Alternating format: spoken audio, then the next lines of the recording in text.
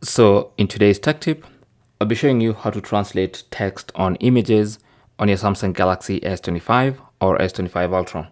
So this could be text on a photo you've taken or an image you've downloaded or someone has sent to you. Whatever the case, this is how you do this.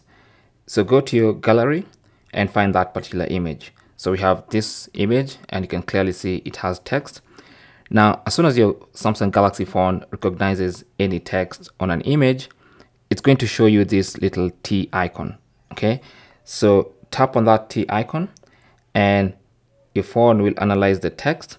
And then now if you tap on the text, you can see we can actually select all the text.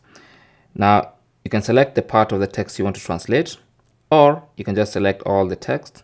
For me, I'm just going to select everything. I'll just tap on select all. And then now you'll have options to copy, translate, and share. Now, since we want to translate, I'm just going to tap on translate.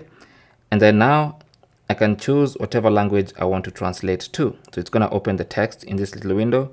So let's say I want to translate to French. I'm going to select that. And you can see now the document has been translated into French. Okay, I can translate to any language I want. All I have to do is tap on that and then come here to add languages. And then let's, for instance, say I want to translate to Arabic.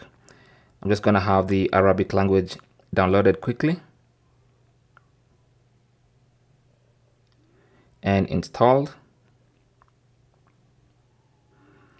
And then once it's downloaded and installed, if I go back and select Arabic, the text is now going to be translated into Arabic. That is basically how you can translate any text on any image on your Samsung Galaxy S25 or S25 Ultra. Thanks for watching. Don't forget to like and subscribe, and good luck.